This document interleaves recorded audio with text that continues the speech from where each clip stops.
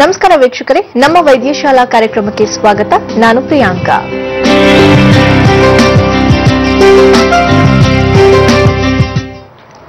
ವೀಕ್ಷಕರೇ, ಇತ್ತೀಚಿನ ದಿನಗಳಲ್ಲಿ ಡಯಾಬಿಟಿಸ್ ಅನ್ನೋದು ದೊಡ್ಡ ಮಾರ್ಗವಾಗಿ ಕಾಡ್ತಾ ಇದೆ. ಸಣ್ಣ ಮಕ್ಕಳಿಂದ ಹಿಡಿದು ದೊಡ್ಡವರವರೆಗೂ ಈ ಸಮಸ್ಯೆ ಕಾಡ್ತಾ ಇದೆ.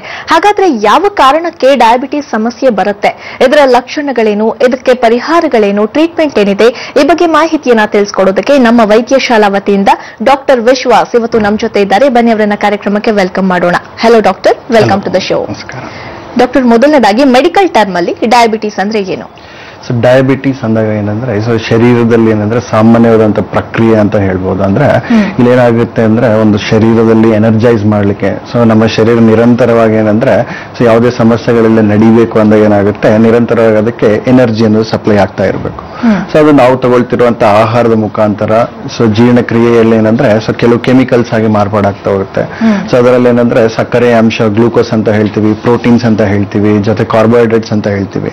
ಸೊ ಇವೆಲ್ಲ ಬ್ರೇಕ್ ಡೌನ್ ಆದ್ಮೇಲೆ ಏನಾಗ್ತಾ ಇರುತ್ತೆ ಅಂದ್ರೆ ಗ್ಲೂಕೋಸ್ ಆಗಿ ಕನ್ವರ್ಟ್ ಆಗಿ ಶರೀರದಲ್ಲಿರೋ ಸೆಲ್ಸ್ ಗೆಲ್ಲಾನು ಸಪ್ಲೈ ಆಗ್ತಾ ಇದ್ದಾಗ ಸೊ ಏನಾಗುತ್ತೆ ಅಂದ್ರೆ ಹಾರ್ಮೋನಿಯಸ್ ಸ್ಟೇಟ್ ಅಂತ ಹೇಳ್ತಾರೆ. ಅಂದ್ರೆ ವ್ಯಕ್ತಿ ಸೊ ಯಾವುದೇ ಒಂದು ಸಮಸ್ಯೆಗಳಿಲ್ಲದೆ ಆರಾಮಾಗಿ ಏನಾದ್ರು ತಮ್ಮ ಕೆಲಸಗಳನ್ನ ತಾವು ಮಾಡಿಕೊಂಡು ಲೈಫನ್ನು ಎಂಜಾಯ್ ಮಾಡ್ಲಿಕ್ಕೆ ಸಾಧ್ಯ ಆಗ್ತಾ ಇರುತ್ತೆ. ಬಟ್ ಅದೇ ಒಂದು ಸಮಸ್ಯೆ ಇಲ್ಲಿ ಮೆಟಬಾಲಿಸಮ್ ಆಗ್ತಾ ಇಲ್ಲ, ಗ್ಲೂಕೋಸ್ ಅನ್ನೋದು ಸರಿಯಾಗಿ ಪ್ರೊಸೆಸ್ ಮಾಡ್ಲಿಕ್ಕೆ ಆಗ್ತಾ ಇಲ್ಲ ಶರೀರದಲ್ಲಿ, ಆ ಇನ್ಸುಲಿನ್ ಅಭಾವ ಅನ್ನೋದು ಇದ್ಬಿಟ್ಟು ಆ ಗ್ಲೂಕೋಸ್ ಏನಾಗ್ತದೆ ಅದೇ ರೀತಿ ಉಳ್ಕೊಂಡ್ ಬಿಡ್ತಾ ಇದೆ, ಅನ್ಯೂಸ್ಡ್ ಅಂತ ಹೇಳ್ತಾರೆ. ಅಂದ್ರೆ ಶರೀರದ ಕಣಗಳು ಅದನ್ನು ಬಳಕೆ ಮಾಡ್ತಾ ಇಲ್ಲ ಅಂದಾಗ ಸೊ ಎಕ್ಸಸ್ ಲೆವೆಲ್ಸ್ ಇಂದಾಗಿ ಆಗುವಂತ ತೊಂದರೆಗಳಲ್ಲಿ ಏನಂದ್ರೆ ಸೊ ಇದನ್ನ ಡಯಾಬಿಟಿಸ್ ಮೆಲಿಟಸ್ ಅಂತ ಹೇಳ್ತೀವಿ. ಸೊ ಅಥವಾ ಮಧುಮೇಹ ಅಥವಾ ಸಕ್ಕರೆ ಕಾಯಿಲೆ ಸಾಮಾನ್ಯ ಜನರಿಗೆ ಗೊತ್ತಿರೋ ಪ್ರಕಾರ. ಸೊ ಇಲ್ಲಿ ಆಗ್ತಿರ್ತಕ್ಕಂಥ ಸಮಸ್ಯೆಯಲ್ಲಿ ಏನಂದ್ರೆ ಇನ್ಸುಲಿನ್ ನ ಅಭಾವ ಅಂತ ಹೇಳ್ಬೋದು, ಅಥವಾ ಏನಾದ್ರೆ ಕಂಪ್ಲೀಟ್ ಆಗಿ ಮಕ್ಕಳಲ್ಲಿ ನೋಡುವಂತ ಒಂದು ಸಮಸ್ಯೆ ನೋಡಿದಾಗ ಏನಾಗುತ್ತೆ ಅಂದ್ರೆ ಈ ಇನ್ಸುಲಿನ್ ಅನ್ನೋದು ತಯಾರಿ ಮಾಡುವಂತ ಗ್ರಂಥಿಯಿಂದ ಏನಾದ್ರೆ ಸಂಪೂರ್ಣವಾಗಿ ಏನಾದ್ರೆ ಕೊರತೆ ಆಗ್ತಾ ಬರುವಂತದ್ದು. ಸೊ ಇದನ್ನ ಟೈಪ್ 1 ಡಯಾಬಿಟಿಸ್ ಅಂತ ಹೇಳ್ತೀವಿ. ಸೊ ಅದು ಇನ್ನೊಂದು ಹೆಚ್ಚಿನ ಪ್ರಕಾರ ಅಥವಾ ಏನಂದ್ರೆ around 85 to 90% of the times ನಮ್ಮಲ್ಲಿ ಬರುವಂತ ರೋಗಿಗಳನ್ನ ನಾವು ನೋಡುವಂತದ್ದು ಏನಂದ್ರೆ ಟೈಪ್ 2 ಡಯಾಬಿಟಿಸ್ ಅಂತ ಹೇಳ್ತೀವಿ. ಅಂದ್ರೆ ಸೊ ಇಲ್ಲೇನಾಗುತ್ತೆ ಅಂದ್ರೆ ಶರೀರದಲ್ಲಿ ಕೊರತೆ ಉಂಟಾಗ್ತಾ ಹೋಗುತ್ತೆ. ಅಂದ್ರೆ ಸೊ ಸಾಮಾನ್ಯವಾಗಿ ಎಷ್ಟರ ಮಟ್ಟಿಗೆ ಅದು ಇನ್ಸುಲಿನ್ ತಯಾರಾಗಬೇಕು ಅದರ ಒಂದು ಏನಂದ್ರೆ ಸಾಕಷ್ಟು ಮಟ್ಟದಲ್ಲಿ ಕೊಡದೆ ಇದ್ದಾಗ ಒಂದು ಸಮಸ್ಯೆ ಉಂಟಾಗಬಹುದು. ಅದರಲ್ಲಿ ಸಹ ಏನಂದ್ರೆ ಇನ್ನೊಂದು ಸೊ ರೆಸಿಸ್ಟೆನ್ಸ್ ಅಂತ ಹೇಳ್ತೀವಿ. ಅಂದ್ರೆ ಶರೀರದ ಕಣಗಳು ಈ ಒಂದು ಇನ್ಸುಲಿನ್ ಅನ್ನ ಏನಂದ್ರೆ ಸೊ ಅಲ್ಲಿ ಎಕ್ಸೆಪ್ಟ್ ಮಾಡ್ತಾ ಇರಲ್ಲ. ಸೊ ಅದೊಂದು ಆಟೋ ಇಮ್ಯೂನ್ ಡಿಸೀಸ್ ಅಂತ ಹೇಳ್ತೀನಿ. ಶರೀರ ತನ್ನಂತಾನು ನಾಶ ಮಾಡ್ಕೊಳ್ಳುವಂತ ಕ್ರಿಯೆಯಲ್ಲಿ ಸೊ ಈ ರೀತಿಯಾಗಿ ಮಾರ್ಪಾಡಾಗ್ತಾ ಹೋಗ್ಬಿಟ್ಟು ಏನಾಗುತ್ತೆ ಅಂದ್ರೆ ಸಮಸ್ಯೆಯಲ್ಲಿ ಶರೀರದಲ್ಲಿ ಅತಿ ಹೆಚ್ಚಾದಂತ ಒಂದು ಸಕ್ಕರೆಯ ಪ್ರಮಾಣ ಅಥವಾ blood glucose levels ಅನ್ನೋದೇನಂದ್ರೆ increased amount of blood glucose levels than the required limit ಅಂತ ಹೇಳ್ತೀವಿ. ಅಂದ್ರೆ ಸೊ ನಾವು ಕೊಡ್ತಿರ್ತಕ್ಕಂಥ ಆಹಾರ ನಿರಂತರ ಖರ್ಚಾಗ್ತಾ ಹೋಗ್ತಾ ಇರಬೇಕು, ಮತ್ತೆ ಖಾಲಿ ಆಗ್ತಾ ಹೋದಾಗ ಮತ್ತೆ ಆಹಾರವನ್ನು ಕೊಡ್ತಾ ಇದ್ದಾಗ ಏನಾಗುತ್ತೆ ಅಂದ್ರೆ ಶರೀರಕ್ಕೆ ಯಾವುದೇ ತೊಂದರೆಗಳಿರಲ್ಲ. ಬಟ್ ಅದು ಸಮರ್ಪಕವಾಗಿ ಕೆಲಸ ಮಾಡದೆ ಸೊ ಅದೇ ರೀತಿಯಾಗಿ ಉಳಿತಾ ಇದೆ ಆ ಗ್ಲೂಕೋಸ್ ಅನ್ನೋದು ರಕ್ತದಲ್ಲಿ ಅಂದಾಗ ಹಲವಾರು ಕಾರಣಗಳಿಗೆ ತುತ್ತಾಗ್ತಾ ಹೋಗ್ತಾರೆ. ಆ ಒಂದು ಸಮಸ್ಯೆನ ನಾವೇನಂದ್ರೆ ಡಯಾಬಿಟಿಸ್ ಅಂತ ಕರಿತೀವಿ. ಓಕೆ ಡಾಕ್ಟರ್, ನೀವು ಹೇಳಿದ್ರಿ ಟೈಪ್ 1 ಮತ್ತೆ ಟೈಪ್ 2 ಡಯಾಬಿಟಿಸ್ ಅಂತ. ಟೈಪ್ 1 ಡಯಾಬಿಟಿಸ್ ತಗೊಳ್ಳೋದಾದ್ರೆ ಯಾರಲ್ಲಿ ಹೆಚ್ಚಾಗಿ ಕಾಣಿಸ್ಕೊಳ್ಳುತ್ತೆ, ಅದರ ಲಕ್ಷಣಗಳೇನು ಅಂತ? ಸೊ ಟೈಪ್ 1 ಡಯಾಬಿಟಿಸ್ ಅಂದಾಗ ಏನಂದ್ರೆ it is completely an insulin dependent diabetes mellitus ಅಂತ ಹೇಳ್ತಾರೆ. ಅಂದ್ರೆ ಇಲ್ಲಿ ಇನ್ಸುಲಿನ್ ನ ಪ್ರಮಾಣ ಅಥವಾ ಏನೋ ತಯಾರಿ ಅನ್ನೋ ಒಂದು ಕೇಂದ್ರ ಏನ್ ಹೇಳ್ತೀವಲ್ಲ, ಸೊ ಶರೀರದಲ್ಲಿ ಏನೋ ಪ್ಯಾಂಕ್ರಿಯಸ್ ಅನ್ನೋ ಒಂದು ಗ್ರಂಥಿಯಿಂದ ಉತ್ಪತ್ತಿ ಆಗ್ತಾ ಇರುತ್ತೆ. ಸೊ ಈ ಪ್ಯಾಂಕ್ರಿಯಸ್ ಗ್ರಂಥಿಯಲ್ಲಿರುವಂತ ಕೆಲವು ಪರ್ಟಿಕ್ಯುಲರ್ ಸೆಲ್ಸ್ ಅಂತ ಹೇಳ್ತೀವಿ. ಸೊ ಆ ಸೆಲ್ಸ್ ಇಂದ ಏನಾಗುತ್ತೆ, ಬೀಟಾ ಸೆಲ್ಸ್ ಅನ್ನೋದ್ರಿಂದ ಇನ್ಸುಲಿನ್ ಅನ್ನೋದು ಶರೀರದಲ್ಲಿ ಆಟೋಮೆಟಿಕ್ ಆಗಿ ನಾವು ತಗೊಂಡಂತ ಆಹಾರದಿಂದಾಗಿ ಸೊ ಅದಕ್ಕೆ ಎಷ್ಟು ಶೇಖರಣೆ ಆಗ್ಬೇಕು ಅಷ್ಟು ಮಾಡ್ತಾ ಹೋದಾಗ ಏನಂದ್ರೆ ಒಂದು ನಾರ್ಮಲ್ ಕಂಡೀಷನ್ ಅಲ್ಲಿ ಹೆಲ್ದಿಯಾಗಿ ಫಂಕ್ಷನ್ ಮಾಡ್ಲಿಕ್ಕೆ ಸಾಧ್ಯ ಆಗ್ತಾ ಹೋಗುತ್ತೆ. ಬಟ್ ಯಾವಾಗ ಈ ಒಂದು ಕಣಗಳಿಗೆ ಏನಂದ್ರೆ ಸಮಸ್ಯೆ ಉಂಟಾಗುತ್ತೆ, ಸೊ ಆಟೋ ಇಮ್ಯೂನ್ ಡಿಸೀಸ್ ಅಂತ ಹೇಳ್ತೀವಿ. ಟೈಪ್ 1 ಅಲ್ಲಿ ಏನಾಗುತ್ತೆ ಅಂದ್ರೆ ಆ ಒಂದು ಕಣಗಳನ್ನೇ ಶರೀರ ನಾಶ ಮಾಡ್ತಾ ಹೋಗುತ್ತೆ. ಅದರಿಂದಾಗಿ ಇನ್ಸುಲಿನ್ ಅಭಾವ ಅನ್ನೋದನ್ನ ಸಂಪೂರ್ಣವಾಗಿ ಏನಂದ್ರೆ ಈ ಒಂದು ಕಾಯಿಲೆಯಲ್ಲಿ ಕಾಣಿಸ್ತಾ ಹೋಗುತ್ತೆ. ಸೊ ಇದನ್ನ ಇನ್ನೊಂದು ರೂಪದಲ್ಲಿ ಕರೆಯೋದಾದಾಗ ಸೊ ಜುವೆನೈಲ್ ಡಯಾಬಿಟಿಸ್ ಅಂತ ಹೇಳ್ತೀವಿ. ಅಂದ್ರೆ 17 ವರ್ಷದ ಒಳಗಾಗಿರುವಂತ ಮಕ್ಕಳಲ್ಲಿ ಹೆಚ್ಚಾಗಿ ನೋಡ್ತಾ ಇರ್ತೀವಿ ಇದು. ಸೊ ಇಲ್ಲೇನೆ ಸಂಪೂರ್ಣವಾಗಿ ಎಕ್ಸ್ಟರ್ನಲ್ ಇನ್ಸುಲಿನ್ ಮೇಲೆ ಅವಲಂಬನೆ ಆಗೋದಂತೂ ಖಂಡಿತವಾಗಿ ಇದ್ದೇ ಇರುತ್ತೆ. ಬಟ್ ಅದು ಆದ್ರೂ ಸಹ ಏನಂದ್ರೆ ಆರೋಗ್ಯದಲ್ಲಿ ಹಲವಾರು ಲಕ್ಷಣಗಳನ್ನ ನಾವು ನೋಡ್ತಾ ಇರ್ತೀವಿ. ಸೊ 2-3 ವರ್ಷದ ಮಕ್ಕಳಿಂದ ಹಿಡ್ಕೊಂಡು ಏನಂದ್ರೆ ಈ ಒಂದು 17 ಇಯರ್ಸ್ ಒಳಗಾಗಿ ಬಂದಾಗ ಏನಂದ್ರೆ ಸೊ ಲಕ್ಷಣಗಳು ಸಾಮಾನ್ಯವಾದಂತ ಡಯಾಬಿಟಿಸ್ಗೆ ಕಾಣೋ ತರಾನೇ ಇರ್ತವೆ. ಸೊ ಇಲ್ಲೇನಂದ್ರೆ ಸಡನ್ ದಿಢೀರ್ನ ತೂಕ ಕಡಿಮೆ ಆಗುವಂತದ್ದು, ಆ ಒಂದು ಆಕ್ಟಿವ್ ಆಗಿರುವಂತ ಚುರುಕಾಗಿರುವಂತ ಮಗು ಓದಾಭ್ಯಾಸದಲ್ಲಿ ಆಗಿರ್ಬೋದು, ಆಟೋಟದಲ್ಲಿ ಆಗಿರ್ಬೋದು ಕಡಿಮೆ ಆಗ್ತಾ ಬರುವಂತದ್ದು, ಹೆಚ್ಚಿನ ಕಾಲ ನಿದ್ದೆ ಮಾಡ್ತಾ ಹೋಗುವಂತದ್ದು. ಸಾಮಾನ್ಯವಾಗಿ ಏನಂದ್ರೆ ಒಂದು ಮಕ್ಕಳಂದಾಗ ಸೊ ಈ ನ್ಯೂ ಬಾರ್ನ್ಸ್ ಅಂದಾಗ 20 hours a day ಮಲಗ್ತವೆ. So that is growing process that is common. But ಒಂದು 3-4 ಇಯರ್ಸ್ ಆದ್ಮೇಲೆ ಒಂದು ನಿದ್ರಾವಸ್ಥೆ ಏನಂದ್ರೆ ಅಷ್ಟು ಬೇಕಾಗಿರಲ್ಲ. ಸೊ 7 to 8 ಅವರ್ಸ್ ಅಥವಾ 10 ಅವರ್ಸ್ ಮಲಗುವಂತ ಮಕ್ಕಳು ಇನ್ನೂ ಹೆಚ್ಚಿನ ಕಾಲ ಮಲಗ್ತಾ ಇದ್ದಾರೆ, ಪದೇ ಪದೇ ಆಹಾರ ಕೇಳ್ತಾ ಇದ್ದಾರೆ. ಜೊತೆಗೆ ಏನಂದ್ರೆ ಸೊ ಮೇಲಿಂದ ಮೇಲೆ ಏನಂದ್ರೆ ಅನಾರೋಗ್ಯದ ಒಂದು ಏನಾದ್ರೆ ಇನ್ಫೆಕ್ಷನ್ಸ್ಗೆ ಗುರಿ ಆಗ್ತಾ ಇದ್ದಾರೆ ಅಂದಾಗ ಏನಾಗುತ್ತೆ ಅಂದ್ರೆ ಇವರಲ್ಲಿ ಈ ಒಂದು ಪರಿಸ್ಥಿತಿ ಅಥವಾ ಏನಂದ್ರೆ ಸೊ ಅಲ್ಲೊಂದು ಲಕ್ಷಣಗಳನ್ನ ನೋಡಿ, ಸೊ ಅವರೊಂದು ಆಕ್ಟಿವಿಟೀಸ್ ಕಡಿಮೆ ಆಗ್ತಾ ಇರುವಂತದ್ದು ನೋಡಿ, ತೂಕ ಕಡಿಮೆ ಆದಾಗ ಪರೀಕ್ಷೆಗೆ ಒಳಪಡಿಸಿದಾಗ ಏನಾಗುತ್ತೆ ಅಂದ್ರೆ ಈ ಒಂದು ರಕ್ತದಲ್ಲಿನ ಏರುಪೇರು, ತುಂಬಾ ಹೈ ಲೆವೆಲ್ಸ್ ಆಫ್ ಏನಂದ್ರೆ ಸೊ ಬ್ಲಡ್ ಗ್ಲೂಕೋಸ್ ಅಂತ ಹೇಳ್ತೀವಿ. ಸೊ ಈ ರೀತಿ ಏನೋ ಆಟೋ ಇಮ್ಯೂನ್ ಫ್ಯಾಕ್ಟರ್, ಫ್ಯಾಮಿಲಿಯಲ್ಲಿ ಹೆರಿಡಿಟಿ, ಮತ್ತೇನಂದ್ರೆ ತಾಯಿ ಗರ್ಭಾವಸ್ಥೆಯಲ್ಲಿ ಇದ್ದಾಗ ಹಲವಾರು ಔಷಧಿಗಳು ಬಳಸಿರೋ ಪರಿಸ್ಥಿತಿ, ಸೊ ಇವುಗಳೆಲ್ಲ ಏನಂದ್ರೆ ಈ ಒಂದು ಕಾಯಿಲೆ ಬರ್ಲಿಕ್ಕೆ ಕಾರಣ ಆಗ್ತಾ ಹೋಗ್ಬೋದು. ಎಸ್ ಡಾಕ್ಟರ್, ಈಗ ಮಕ್ಕಳಲ್ಲಿ ಬರೋದಕ್ಕೆ ಏನ್ ಕಾರಣ ಅಂತ ಅಂದ್ರೆ ಹೆರಿಡಿಟಿಯಿಂದನೂ ಬರೋ ಸಾಧ್ಯತೆಗಳಿರುತ್ತಾ? ಸೊ ಹೆರಿಡಿಟಿ ಅಂದಾಗ ಏನಾಗುತ್ತೆ ಅಂದ್ರೆ ಏನು ಫ್ಯಾಮಿಲಿಯಲ್ ಹಿಸ್ಟ್ರಿ ಅಂದ್ರೆ ಇಲ್ಲಿ ಜೀನ್ಸ್ ಅಂತ ಹೇಳ್ತೀವಿ, ಜೆನೆಟಿಕ್ ಡಿಸಾರ್ಡರ್ ಅಂತ ಹೇಳ್ತೀವಿ. ಅಂದ್ರೆ ಸೊ ಈ ಒಂದು ತಂದೆ ತಾಯಿಯಿಂದ ಏನಂದ್ರೆ ಸೊ ಈ ಒಂದು 50% ಆಫ್ ದ ಜೀನ್ಸ್ ಅನ್ನು ಪಡ್ಕೊಂಡು ಏನಂದ್ರೆ ಒಂದು ಹೊಸ ಆಫ್ ಸ್ಪ್ರಿಂಗ್ ಅಥವಾ ಹೊಸ ಜೀವ ಅನ್ನೋ ಜನನ ಪಡಿತಾ ಹೋಗುತ್ತೆ. ಬಟ್ ಇದರಲ್ಲಿ ಸಮಸ್ಯೆಗಳು ಉಂಟಾದಾಗ ಏನಂದ್ರೆ ಸೊ ಆ ಒಂದು ರಿಸೆಸಿವ್ ಅಥವಾ ಏನಂದ್ರೆ ರಿಪ್ರೆಸ್ಡ್ ಜೀನ್ಸ್ ಅಂತ ಹೇಳ್ತೀವಿ. ಅಂದ್ರೆ ಆ ಒಂದು ಸ್ಟ್ರೆಸ್ಫುಲ್ ಕಂಡೀಷನ್ಗೆ ತುತ್ತಾಗ್ತಾ ಹೋದಾಗ ಏನಾಗುತ್ತೆ ಅಂದ್ರೆ ಈ ಒಂದು ರಿಪ್ರೆಸ್ಡ್ ಜೀನ್ಸ್ ಆಕ್ಟಿವ್ ಆಗಿಬಿಟ್ಟು ಈ ಒಂದು ಕಾಯಿಲೆ ಹೊರಗೆ ಬರ್ಲಿಕ್ಕೆ ಏನಂದ್ರೆ ಫ್ಯಾಮಿಲಿಯಲ್ ಹಿಸ್ಟ್ರಿ ಅನ್ನೋದೊಂದು ಕಾರಣ ಆಗ್ತಾ ಹೋಗುತ್ತೆ. ಸೊ ಇವುಗಳಲ್ಲಿ ಏನೋ ಸಹ ಏನಂದ್ರೆ ಡ್ಯೂರಿಂಗ್ ಪ್ರೆಗ್ನೆನ್ಸಿ ತಾಯಿಯಲ್ಲಿ ಹಲವಾರು ಏನೋ ಗೊಂದಲಗಳಿದ್ದು ಅಥವಾ ಅನಾರೋಗ್ಯದ ಪರಿಸ್ಥಿತಿಗಳಿದ್ದು ಅಥವಾ ಡಿಲೇಡ್ ಪ್ರೆಗ್ನೆನ್ಸಿ ಅಂತ ಹೇಳ್ತೀವಿ, ತುಂಬಾ ವಯಸ್ಸಾಗ್ತಾ ಬಂದಾಗ ಅಥವಾ ಬೇರೆ ಬೇರೆ ನಾನಾ ರೀತಿಯ ಕಾಯಿಲೆಗಳಿಗೆ ಔಷಧಿಗಳು ಬಳಸ್ತಾ ಇರ್ಬೇಕಂತ ಪರಿಸ್ಥಿತಿ ಇದ್ದಾಗನೂ ಸಹ ಏನಂದ್ರೆ ಆ ಒಂದು ಡೆವಲಪ್ಮೆಂಟ್ ಪ್ರಾಬ್ಲಮ್ಸ್ ಇಂದಾಗಿನೂ ಸಹ ಏನಂದ್ರೆ ಈ ಒಂದು ಪರಿಸ್ಥಿತಿ ಬರಲಿಕ್ಕೆ ಕಾರಣ ಆಗುತ್ತೆ. ಇವುಗಳಲ್ಲದೇನು ಸಹ ಏನಂದ್ರೆ ಮಿಗಿಲಾಗಿ ಒಂದು ಸ್ಟ್ರೆಸ್ಫುಲ್ ಸಿಚುವೇಶನ್ಸ್ ಅಂತ ಹೇಳ್ತೀವಿ. ಆ ಒಂದು ಸೆನ್ಸಿಟಿವ್ ಮೈಂಡ್ಸ್ ಮಕ್ಕಳು ಅಂದಾಗ ಅಥವಾ ಏನಂದ್ರೆ ಗ್ರೋಯಿಂಗ್ ಏಜ್ ಅಲ್ಲಿ ತುಂಬಾನೇ ಆಘಾತ ಉಂಟಾಗಿರುವಂತ ಪರಿಸ್ಥಿತಿಗೆ ತುತ್ತಾದಾಗ ಸೊ ಆ ಒಂದು ಏನೋ ಸೆನ್ಸಿಟಿವ್ ಮೈಂಡ್ಸ್ ಅಲ್ಲಿ ಏನಾಗುತ್ತೆ ಅಂದ್ರೆ ಆ ಒಂದು ಆಘಾತದ ಪ್ರಭಾವದಿಂದಾಗಿನೂ ಸಹ ಮನಸ್ಸಿನ ಮೇಲೆ ಆಗಿರುವಂತ ಆಘಾತ ಶರೀರದ ಮೇಲೆ ಪ್ರಭಾವ ಆಗ್ತಾ ಏನಂದ್ರೆ ಇಂಥ ಒಂದು ಕಾಯಿಲೆಗೂ ಸಹ ತುತ್ತಾಗ್ತಾ ಹೋಗ್ಬೋದು. ಡಾಕ್ಟರ್, ನಿಮ್ಮಿಂದ ಮತ್ತಷ್ಟು ಮಾಹಿತಿಯನ್ನ ಪಡಿತೀನಿ ಡಯಾಬಿಟಿಸ್ ಬಗ್ಗೆ. ಅದಕ್ಕೂ ಮುಂಚೆ ವೀಕ್ಷಕರೇ, ನೇರ ಪ್ರಸಾರ ಕಾರ್ಯಕ್ರಮದಲ್ಲಿ ಒಂದು ಸ್ಮಾಲ್ ಬ್ರೇಕ್.